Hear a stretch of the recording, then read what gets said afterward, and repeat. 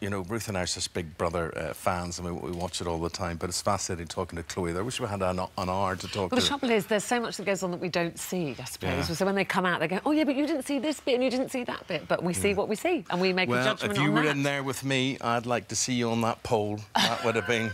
Well, maybe a girder. So I'd be in bed when they go 12:35. I'd have been in bed for an hour and a half, at least. The lights would be on. Yeah. You'd be like Heavy D, lying there. I would not be a happy person. I would not be a happy person with no sleep.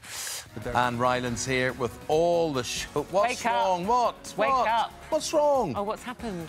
What? Just you on the pole. Me on the pole?